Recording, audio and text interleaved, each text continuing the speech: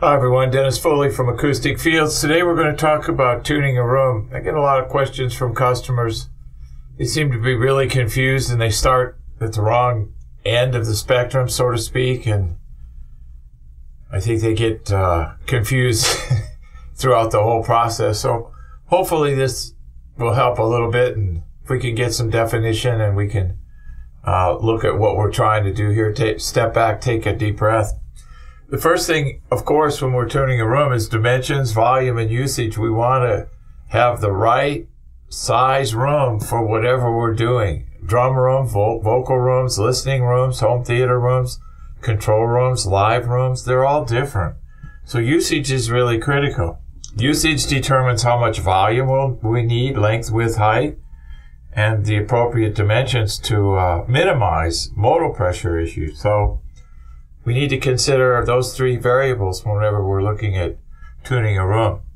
Speaker location, very, very critical. What is the speaker? It's the energy producing source within the room, or if it's a singer in a vocal room, or if it's drums in a live room. Whatever the sound source is, that's what you have to look at. That's the generating energy device within the room. So that's what you have to make sure is located correctly within the volume of the room and within the dimensions of the room, and obviously within the usage of the room. So the sound generating source, in our example here, we've used the speaker, but if it's an instrument, there is a particular spot in the room that produces the smoothest curve.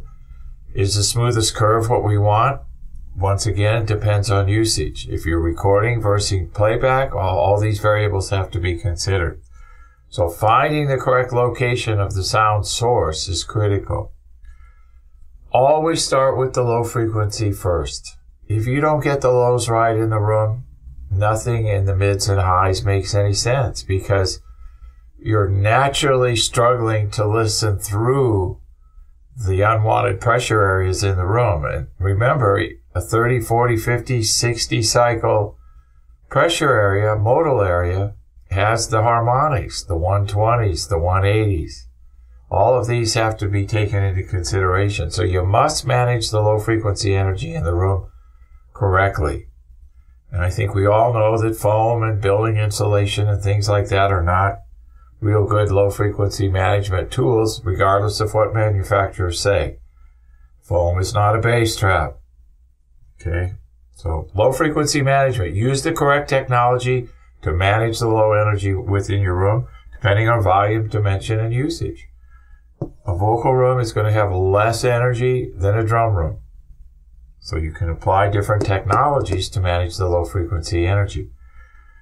Attack and decay, that's the big thing with low end. Make sure every note is just like the middle frequencies and the high frequencies. You hear the beginning, you hear the life of the note, and you hear the end. All three areas within that have to be taken into consideration. Attack and decay rates are critical, and that'll get you the right low-end response that you're after. Middle frequencies, you want definition, separation. You want good layering of the mids in your presentation. They kind of ride upon the low frequencies.